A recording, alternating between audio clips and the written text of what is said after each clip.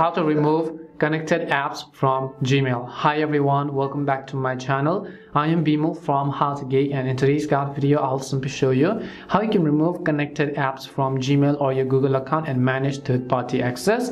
In order to do that, first of all, just go ahead and launch your Gmail application. So once you launch your Gmail app, make sure you are signed into your Google account, and then you have to tap on the profile icon from the very top right hand side and go to the option called Google account. Once you go to the option called Google account, right over here you'll find the option called data and privacy. Switch to the data and privacy tab, and you want to scroll down again to the bottom and you want to look for the option called third-party access. So just go ahead and look for the option called third-party access. Now as you can see, third-party apps with account access, which means all of these accounts are actually connected to your Gmail or in overall your Google account. If you'd like to manage it, just tap on this account access tab and you'll be able to see all of the applications in detail.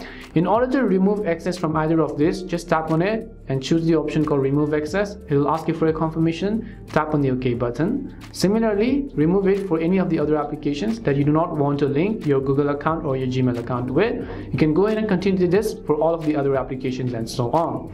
And that's all it takes to remove third-party access from your Gmail. We hope the video was really helpful, and if it did help you, make sure to leave a like and subscribe to our channel. If you have any more questions, feel free to leave them down. Thank you very much for watching, and see you soon in our next video.